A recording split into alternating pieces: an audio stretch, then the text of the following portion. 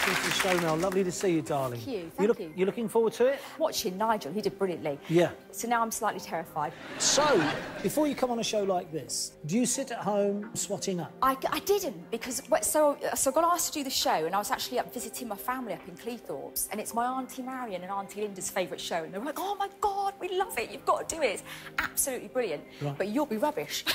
They didn't say that. But no, Auntie Linda. If I get one right, I'll be happy.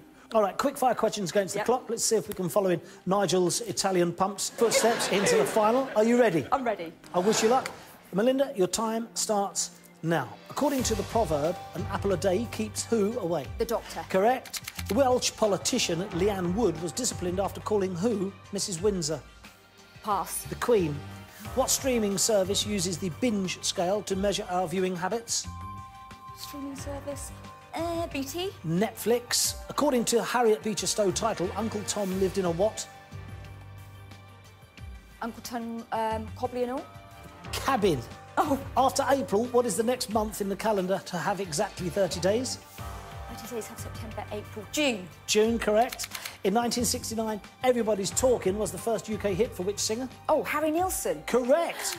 In comic strips, a series of what letter is used to represent someone snoring? A Z. Correct. The author of the 2015 cookbook Deliciously Ella has what surname? Oh, I love her. Ella. I can't think. Sorry, pass. Woodward. A one-legged king pigeon is a pose in what system of exercise? You'd have known that. £4,000. Oh, okay, that's You'd pass as an Italian. Yeah. This is the new look. I'm cultivating this new Italian look. You know? Really? And why'd you keep doing that then all of a sudden? What are you doing? Because you started doing it, I thought it looked rather good. I didn't do it. You started it, not me.